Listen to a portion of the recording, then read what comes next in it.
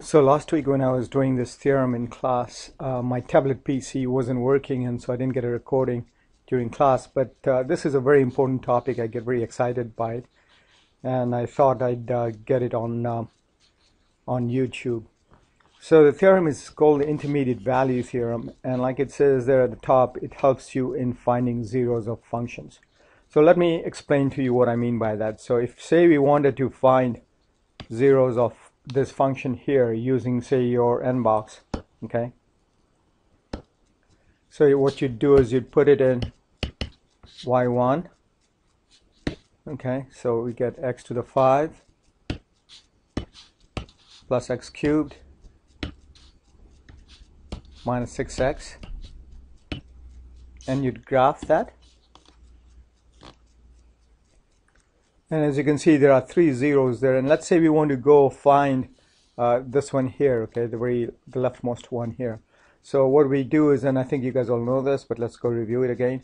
You do second calc, 0, move the cursor so it's to the left of that point. So notice at this point, the y value is negative, okay? So we got the left bound, hit enter.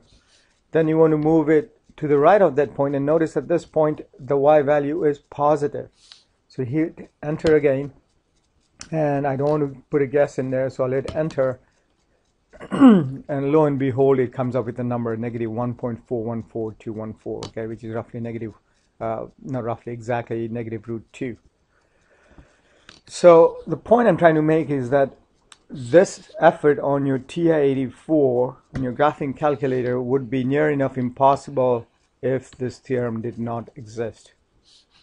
Okay, that's why I get so excited about this theorem, because it's got some real practical value. So here's the theorem, okay? So the theorem is saying that if A is less than B and if A is not equal to FB, then F takes on every value between the values of FA and FB. And remember, FA and FB are the y values, okay? So what does this theorem really tell you, okay? Something very important. So let's say here's A. So as you can relate to your TI-84 work, this would be your left bound. Here's B, which would be your right bound, okay? Here's FA, and it looks like it's about negative 2. And if you look at FB, it's a little bit more than 1, so let's just say 1.1, okay, just for the sake of it. So what the theorem is saying is that if you've got a function that's continuous, first of all, okay, and you get FA is, in this case, negative 2, and FB is 1.1, then the theorem is saying that the function is going to take on every value between negative 2 and 1, okay? So let's just look at it on a number line, okay? So here's 0, here's negative 2, and here's about here is 1.1.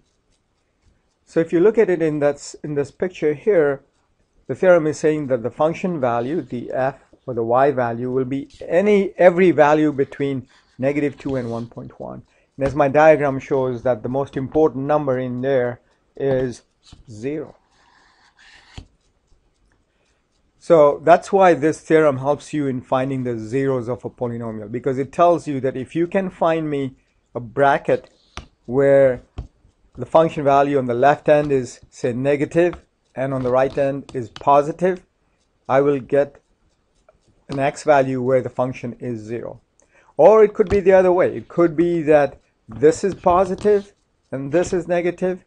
Even then, guaranteed that there will be one value, at least one value of x that's going to make the function value 0. And that's why it helps you in finding the zeros of a polynomial.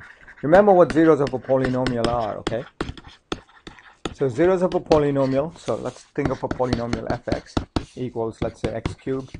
Well, let's just take a look at the example that we had, okay? So if you look at y equals, it's x to the 5. Okay, x to the 5 plus x cubed minus 6 plus x cubed minus 6x. Okay, so zeros of a polynomial are whatever x values, when you plug it in here, makes this quantity a 0. Okay, in other words, the function is 0. And that is why this intermediate value theorem is so important. Okay, right, let's take a look at some examples. If I can close this.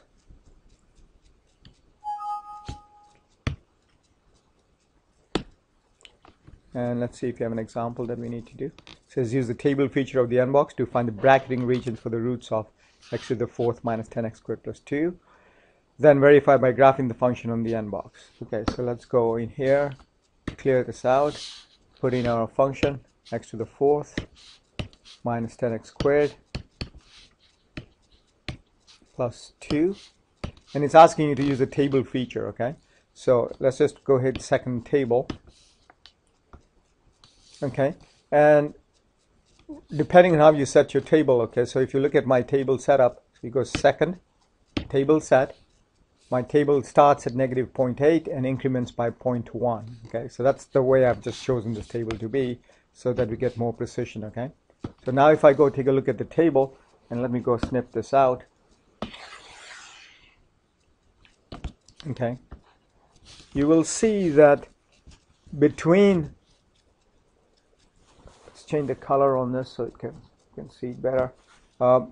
Here's a negative y value and here's a positive y value, and it's happening between the x values of negative 0.4 and negative 0.5. So it's like in this interval here, negative 0.5 to negative 0.4, okay, function is guaranteed by the IVT to have a 0. Okay, because at one point the function is negative and at the other point the function is positive. Okay, remember again what I mean by saying function is the y value. Okay, so in one case it's negative 0.4375, in the other case it's positive 0.4256. So guaranteed that there's one answer that's going to be between these two x values. Well, let's go take a look at the graphing calculator and see if that is indeed the case. So let's go graph that.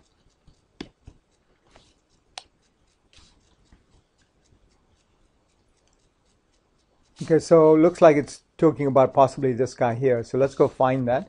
So you're going to go second calc, going to go 0, move the cursor to the left, and here the y value is negative. Hit enter, move the cursor over to see that the y value is positive. Hit enter, and there is your answer. Okay, negative. Okay, let's see what it was. Negative 0.4. Negative 0.4519, okay, so negative 0.4519, which is indeed between these two numbers here, okay. So you can see the power of the IVT, okay, it's really really powerful tool. So I hope you view this and you get more out of it than when I was doing this in class. Okay, bye.